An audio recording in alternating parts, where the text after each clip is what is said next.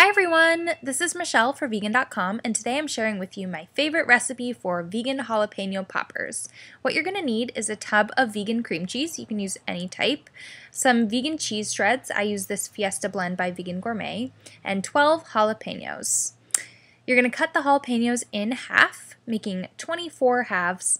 You can also easily have the recipe if this is too many, and then just use a half a tub of the cream cheese.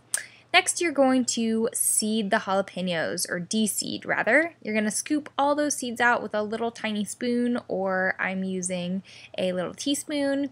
And yep, just get all those out of there because that is what gives it the true spice. And unless you really like to burn your mouth, get almost all of those seeds out. It's okay if one or two remain. Now it's time to mix up your cheesy mixture. So take your tub of vegan cream cheese.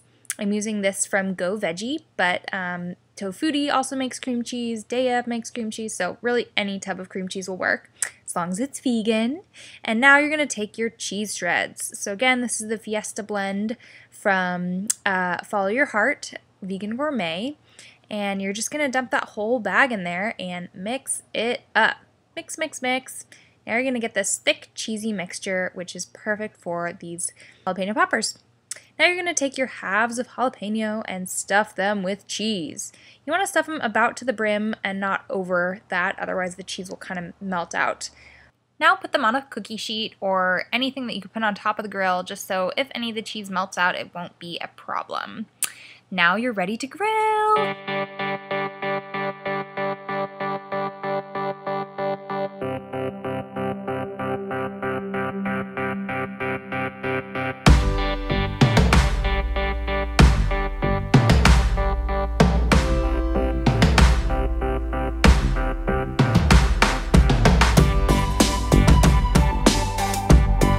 These are so incredibly yummy. If you like this recipe, please give it a thumbs up and don't forget to subscribe so you can see our other videos.